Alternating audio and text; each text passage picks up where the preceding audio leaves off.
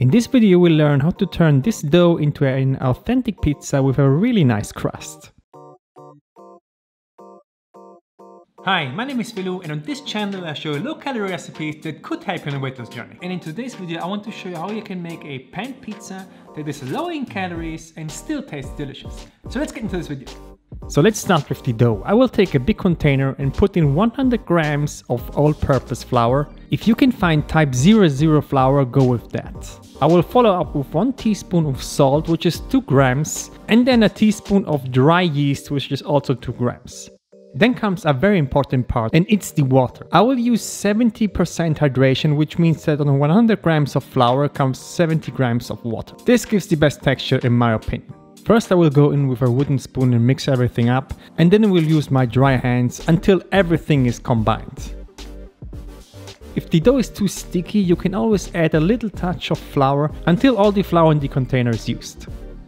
As soon as the dough is ready, spray a little bit of oil in the bowl, put the dough inside and cover it up with some cling film. Now this part is very important. Cover it up with a towel and let this rest for at least 18 to 24 hours. Trust me on this, the longer you let this rest, the better it will become. Look at the bubbly result after 24 hours. So next is to put a little bit of flour on your worktop and lay down your dough. This will feel like almost a little pillow. This is soft and bubbly and feels just really good.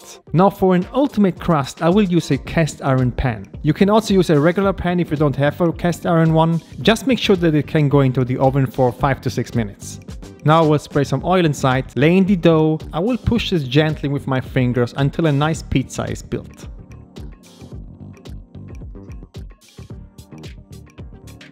Next is to make a sauce. I will make a really quick one. All I will use is some canned tomatoes. Then I will season it with some salt, pepper, some garlic powder, some oregano, and mix everything up. Feel free to add other spices like chili powder.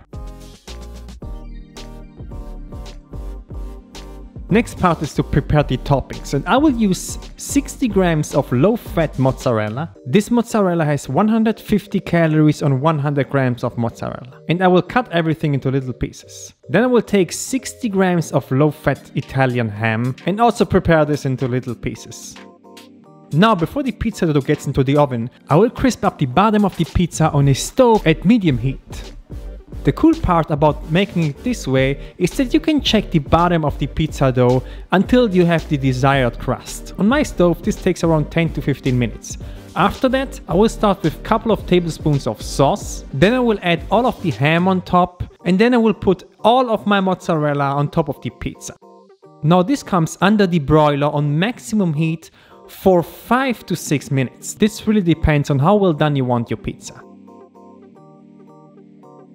This is after 4 minutes, and then I put it in for another 3 minutes and it's a little bit more burnt. This is actually how I like my pizza. And this is the end result, including a very nice crust that you get if you use a cast iron pan.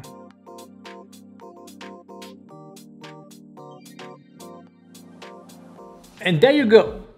550 calorie pizza. You see guys, it's possible to make a lower calorie pizza. You just have to use a lower fat mozzarella and ham that is low in calories. Like I said, it has crust, it smells amazing. The thing is, if you go outside eating pizza, they use tons of olive oil, they use high fat cheese, and that's the reason why the pizza, if you go to a restaurant, is way higher in calories than the one that you can make at home.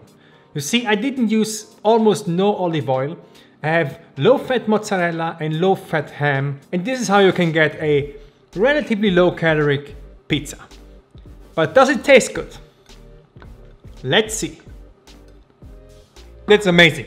It's crunchy, it's juicy, so if you want, you can also put some basil on top or also some garlic powder inside the dough, which is also really good. So you can make the pizza like I showed you, or just throw it in the oven for 11 to 13 minutes at maximum heat, and you're good to go. So I hope you enjoyed this video guys. Click the like button, subscribe to my channel, and see you in the next one.